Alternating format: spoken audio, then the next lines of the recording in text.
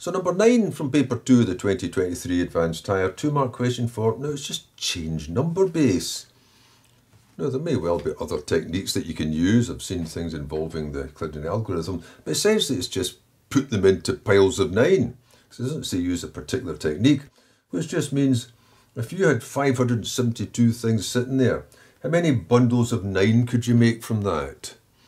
Well, that would be 6, 3 with 5 left over. You could have 63 bundles of 9, 5 left over.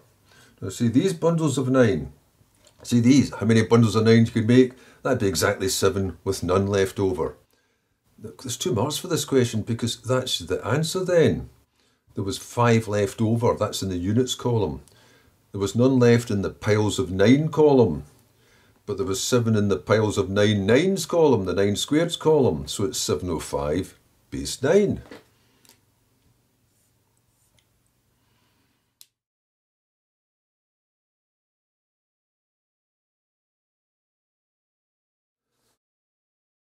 Number 10 then, for 5 marks.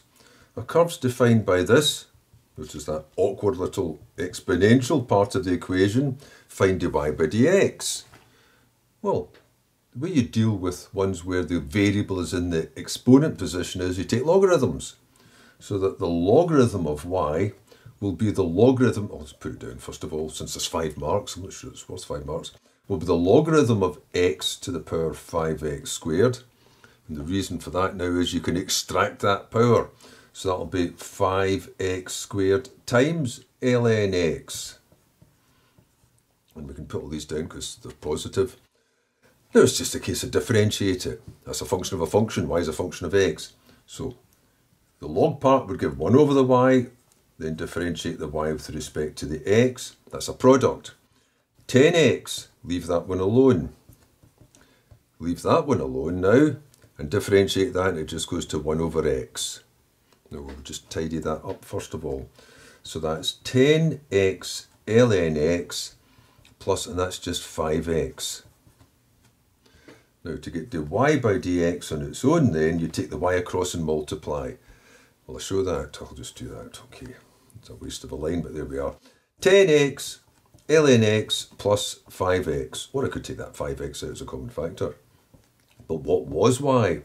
Y was x to the 5x squared. So it's that times 10x ln x plus 5x. Now, is that all they want for their answer?